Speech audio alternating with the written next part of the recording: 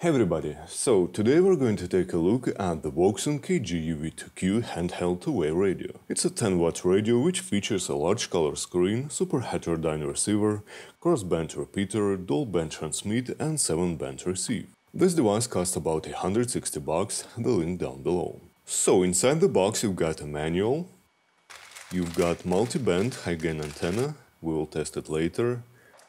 You also get a charger, AC adapter, 12 volts, 0.5 amps, vehicle charging adapter, nice lanyard, belt clip screws, and the belt clip itself. It's made out of plastic and metal. And here's the radio itself. It's powered by a large 3200 mAh battery. Let's attach the belt clip to the battery.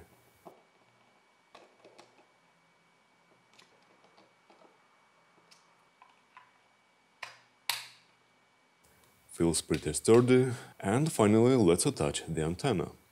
It has SMA male connector and SMA female connector on the radio. Wouxun also offers a dual-band stub antenna and a whole bunch of other accessories as well. You can buy USB programming cable, USB charging cable, battery eliminator, waterproof pouch, speaker mic, or a headset like this, which costs just about $5 but provides really high quality sound. All the links in the description below. So the radio actually fits really nice on my hand, even though it's a little bit thick due to high capacity battery.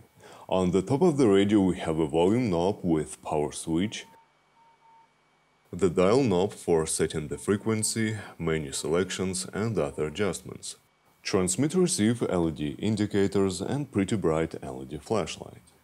Moving on to the left side, we got nice and solid push-to-talk button, and these are function buttons which provide different features.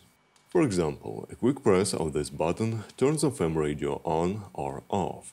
A long press turns the flashlight on or off. On the right side we have two-prong standard Kenwood port for speaker mic, headset and USB programming cable. On the front panel we have very loud speaker, microphone and backlit rubber buttons. As you can see, this radio has the same weird menu as all Chinese handhelds. It's not intuitive, but you can get used to it, just read the manual. Next I'm going to connect my multimeter to the radio and we will check the current draw. You need to connect your multimeter in series with the power source. In my case it's the battery. So as you can see, it draws 42 mA in standby, and we got 1.5 amps and the maximum power output in the HF band. Now let's check transmitter power output. We got 9.9 watts in the VHF and 8.1 watts in the UHF bands. I also checked SWR of this antenna and we have 1.2 at 148 MHz, which is pretty good, and we have SWR 2.4 at 440 MHz. So it's not ideal antenna for the 70 cm band, and as you can see, almost useless for the air band. Finally, let's connect this radio to a computer. First you have to download and install Wouxun software, the link in the description.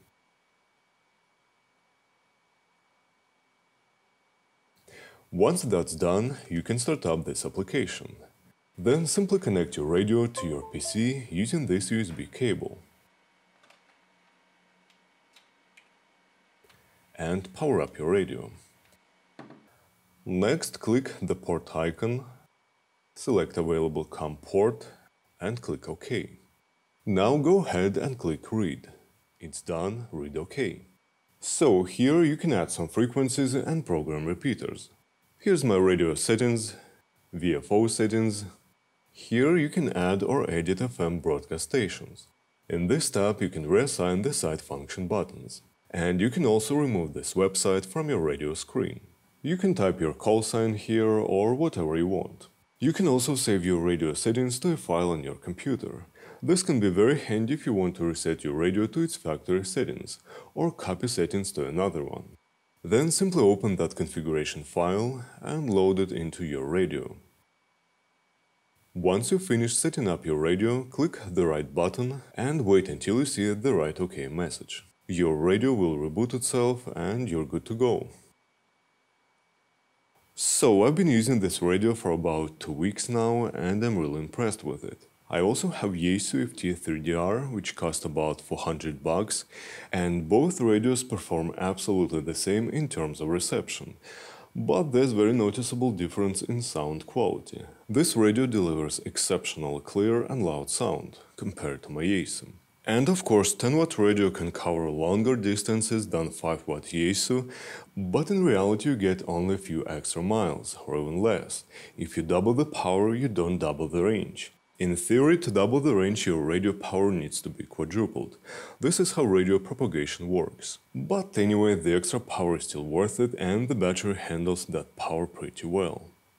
So that's it, and thank you for watching.